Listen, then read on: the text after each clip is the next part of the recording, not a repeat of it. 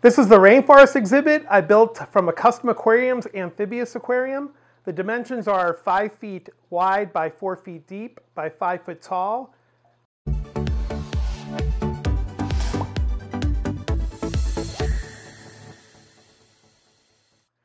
When I started this project, I was looking for a reputable company that had a great reputation, good quality craftsmanship in their fabrication processes, and more importantly, had to be made of glass. The paludarium area, the aquarium area, is about 55 to 60 gallons of water. The exhibit itself actually is about 750 gallon by volume if this was a sealed aquarium, which is not because it has sliding front doors. But the area from 12 inches down is watertight. There's actually a piece of glass that runs right behind the ruins and these fake rocks that keeps the water only on this side. I didn't want to have all the land area have water underneath it, because that was going to make the seamless sump filter have to filter water where the majority of it is under land. So it would have been a waste of cleaning. So I made the area set apart from the land area, which a lot of people let it flow underneath, and I've kept it just to this area. The water comes through the H2 overflow from custom aquariums into the seamless sump, and then goes through the waterfall, 2 different areas, a stream and the waterfall area, and flows this way. Now, you can tell by the size that, of course, it's big, but I had so many details in the fabrication of the Rainforest Exhibit that it had to be exactly right. If I got them wrong, I would have problems with, well, ventilation, with water flow. I came back to custom aquariums with a lot of changes during the process, a lot of ideas that I had in my mind, and custom aquariums just rolled with it, helped me out tremendously.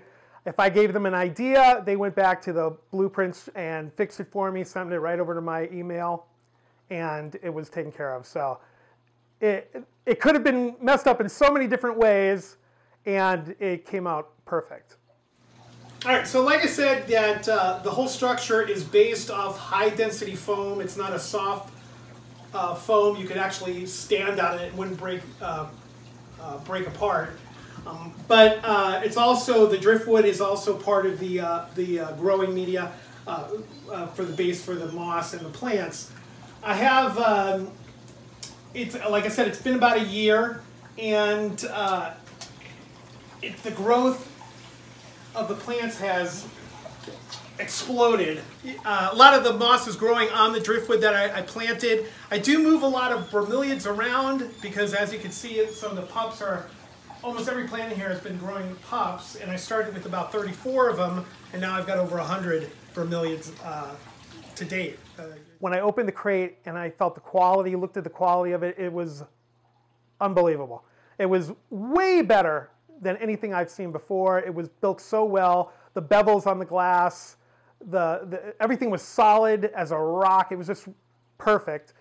And also the way that it was shipped to me, I was worried how huge of a product, and it's all glass. Anything could happen, but it was packaged and shipped in your crate perfect. Everything was set out just the way that you would want a product costing so much money to be set out. I use fake rock and painted it all. This kind of black from Bavarian Works. It comes black, and I painted it. I used to paint concrete for zoo exhibits, and I use that technique for the rocks. And I also, here, this is a fake rock, volcanic rock, and I have a leaf litter base with a gravel growing media, and there's also fake ruins buried inside the soil, and all through this right side of it, with the water that comes down through an inlet, the outlet of from the sump filter down to a mid-level here into a pool, and then splashes down to the base and then flows forward. And there's also a 2 horsepower pump that feeds this stream here as well. So there's 2 pumps, 2 different areas. I wanted so that any frogs or animals wanted, they could go into this area and not worry about the flow of the current, and which they can get to from that area. Okay, so I come from a zoo exhibit design and fabrication background. I've worked at a lot of zoos across the United States. And to me, this was a zoo quality exhibit. I mean, it was something that you would easily see in a zoo or a nature center. Very well made, very heavy duty. The difference between this and an acrylic tank or something that you would buy already produced is, oh, well, there's no comparison. There's 15 water nozzles for the Mist King system, and it also has a ultrasonic humidifier that I usually let run maybe about 2 or 3 hours a day. It gives it a great effect, and also keeps everything pretty moist.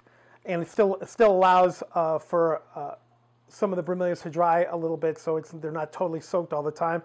I have ventilation fans on the side that actually, when the ultrasonic humidifier is on, when I turn the fans on, you could see the airflow, which it totally ventilates the whole system.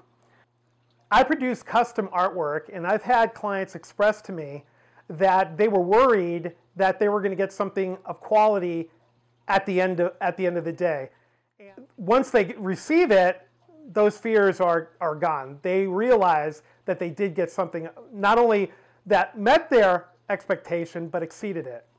So I understand how somebody who is buying an expensive enclosure would have the same concerns.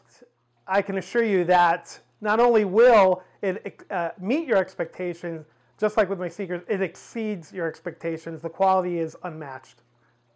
So when you're looking at the Rainforest exhibit, you notice like land areas and levels and ledges, but everything is supported by a high-density foam platform, and which has basically pillars all along the base of it, and you can see that in one of the earlier vlogs how I did that. But the high-density foam is not only on the bottom like a table that holds up the structure. The high-density foam ruins support structure, the high-density foam cave, and what I call a tri-level area also holds up the soils, ABG mixtures, the mosses, and the plants. I have 1 green tree frog in here. We're going to have a total of 3 when completed. We have 2 morning geckos in here, and I heard that they breed and go crazy laying eggs, so I wanted to see how that would happen. It hasn't happened yet, but they're in here. But the main focus of the Rainforest exhibit was going to be the golden poison frogs, Philodades terribilis. We have them in a custom aquarium 75-gallon cube vivarium in the back here, and I wanted to wait till they were at least 2 inches in size. We have 5. I was going to get 7, but I think 5 was a better number. They'll jump around and they'll just barely catch your eye, and it won't be overpowering except for the whole exhibit together when you see it.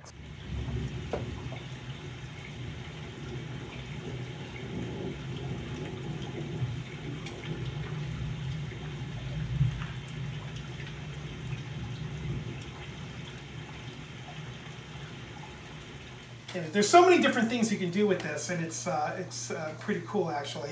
Especially with the size, you have so much space to basically do whatever you want.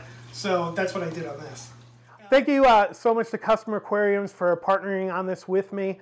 The Rainforest exhibit has totally exceeded my expectation in the finished product, and I couldn't be any more happier.